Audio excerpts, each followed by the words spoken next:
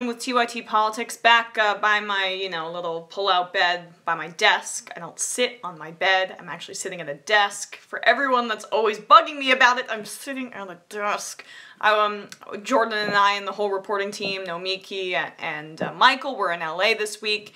It was really great to get to know everyone, really exciting. So go check out those videos, go check them out on the main show, go check out our videos on TYT Politics from that week, and I can't wait to get back to giving you the news again from the daybed and from the desk. So Neil Gorsuch's nomination process has begun. He is obviously Donald Trump's pick for the Supreme Court, and I'm against him ideologically. I don't agree with him. I'm gonna give you a little bit of a layout of what he actually believes, because you may not know his legislative history. The thing that's most troubling to me is his view on Citizens United. I think money in politics is the number 1, 2, and 3 issue in the country because it affects all the other issues. But here, Tiffany Muller, the executive director at End Citizens United, a PAC dedicated to reforming the campaign finance system, urged the group's more than 3 million members to contact their senators to vote against Gorsuch's nomination. So he is clearly quite terrible on this specific issue.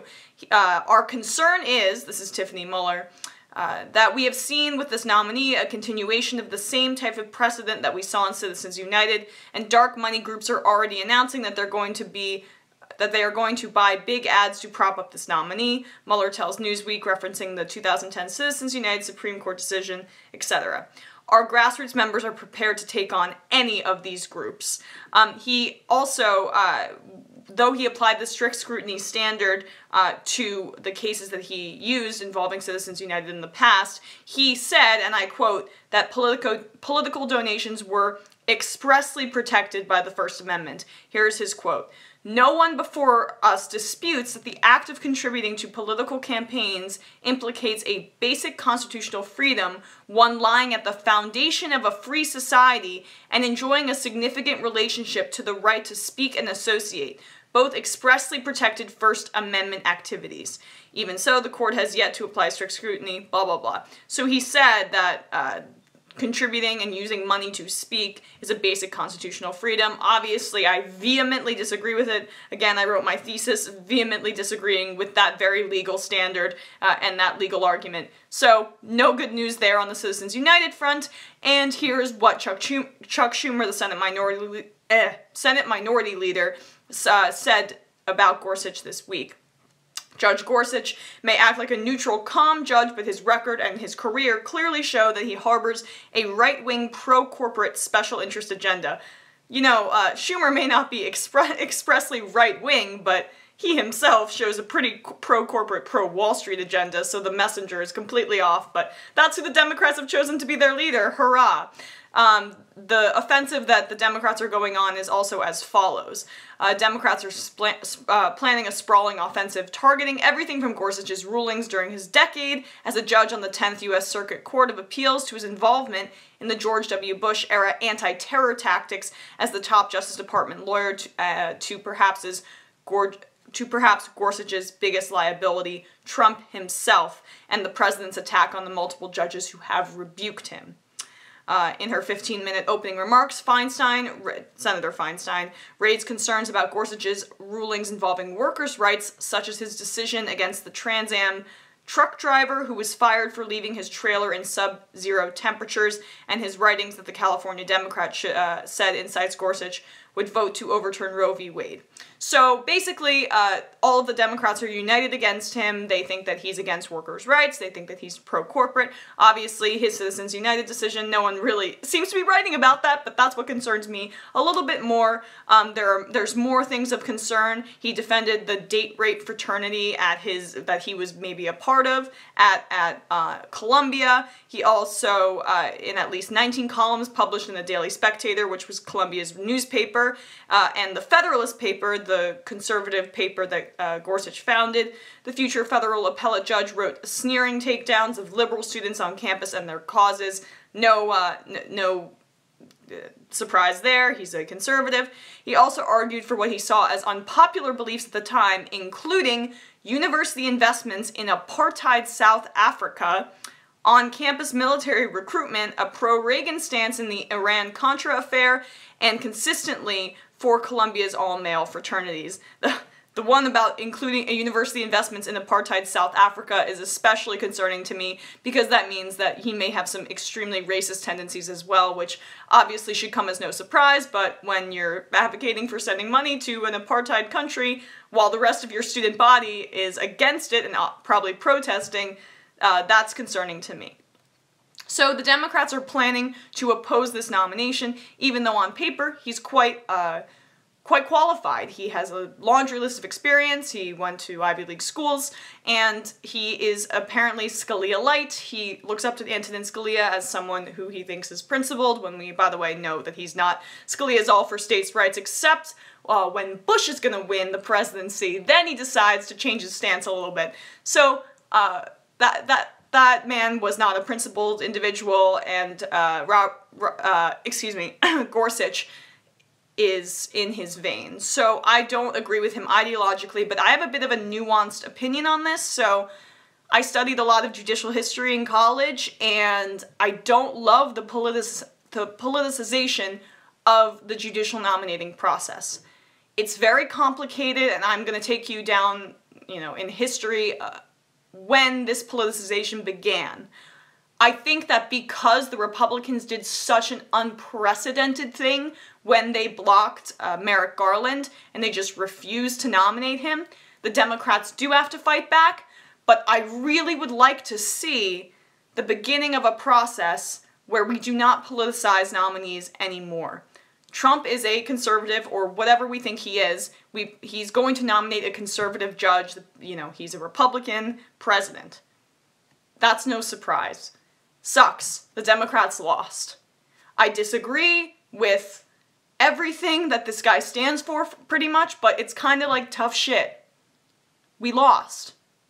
And the Republicans, they should never have blocked Merrick Garland, but the Democrats, they fell into that because of their own weakness, and because they began the politicization process back in the 80s, and this is what I want to take you guys through.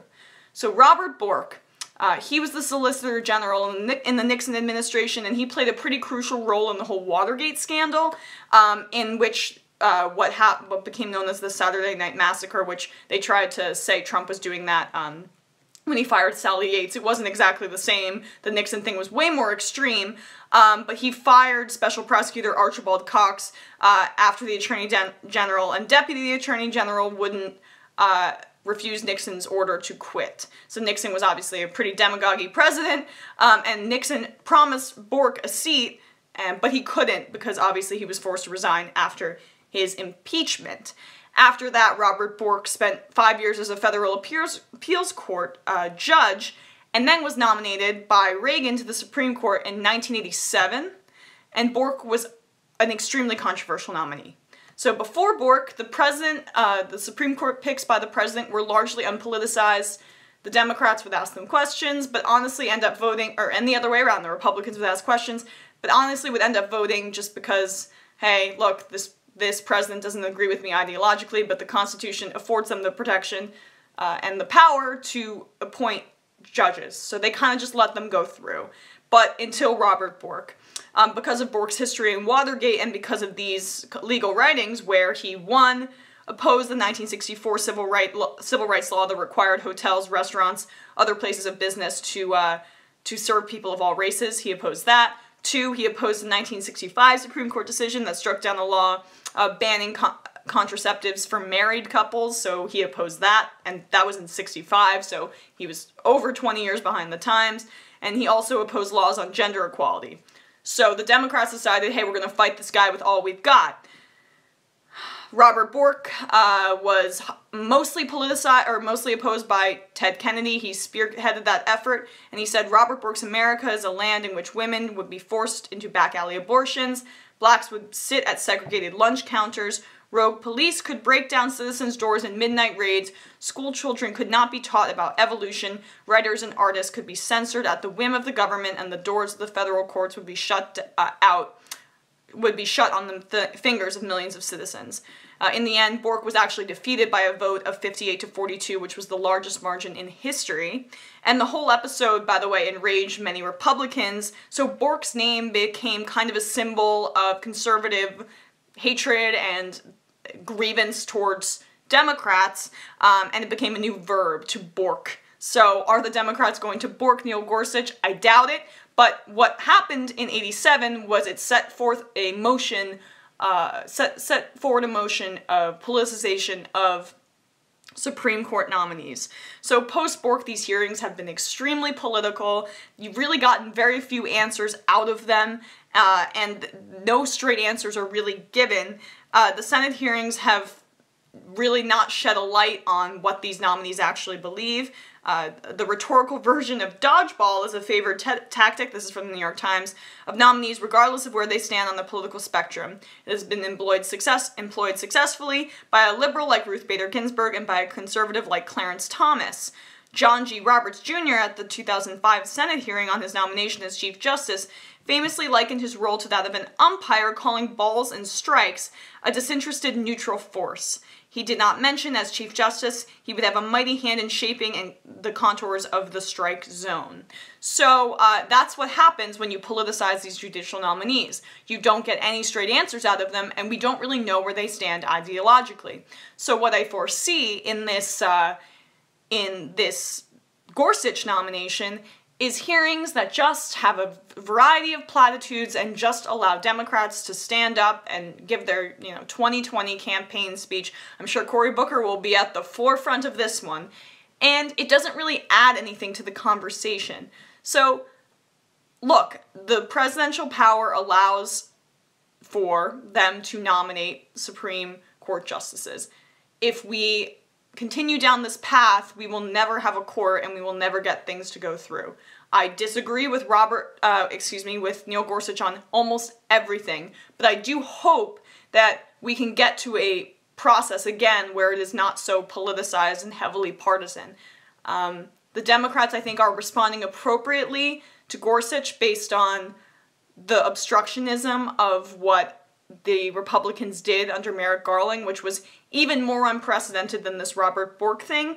But I do think that since the 80s, there's been a chain of politicization that is actually harmful to the country. I am not a Republican, I'm not a conservative, but I do want to be consistent and say that if there were a Democrat president, again, under Obama, I didn't want the politicization of the Merrick Garland thing, even though I wished he was more liberal, but I did want Scalia's seat filled with someone who wasn't going to be a crazy person, and now look what we have.